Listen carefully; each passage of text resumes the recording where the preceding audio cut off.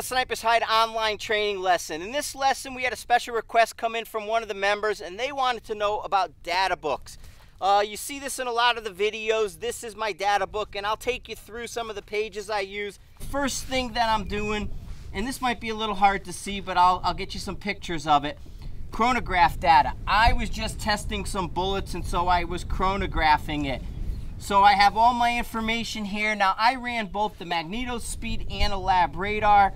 So what I did is I recorded both numbers because they did vary a little bit from each other. But I'm looking at my average velocity and my standard deviation under the conditions that I have going on today.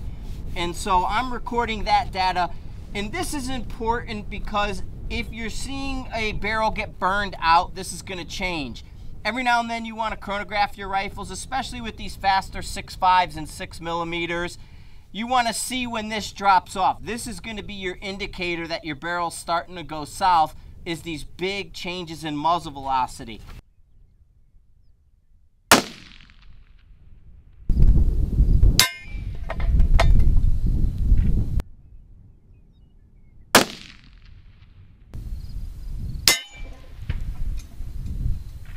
More common one, this is the shooter diary. Now, I designed this one for Tony. And how this would work is your date, your time, your location, your ammo caliber, the rifle used, the scope you're looking at. I record my temperature, my barometric pressure, then my density altitude. I removed humidity. Humidity you can put at 50%. For Colorado here, I put 30%. And I use my density altitude. That's what's going to change. Notes. I have a lot of space for notes here. That way there I can record wind, I can record anything that I'm doing, but the most important thing is this little piece right here.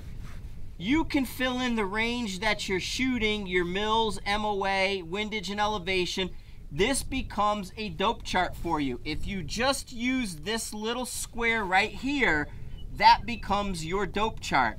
So you have your density altitude matched up to this dope, and that'll give you when you see it again.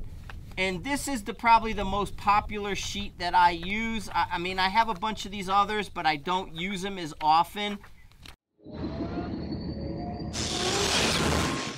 If you have any questions, don't hesitate to ask me. That's what the forum section's for. So I hope you enjoy it. And like I said, any questions, fire them away.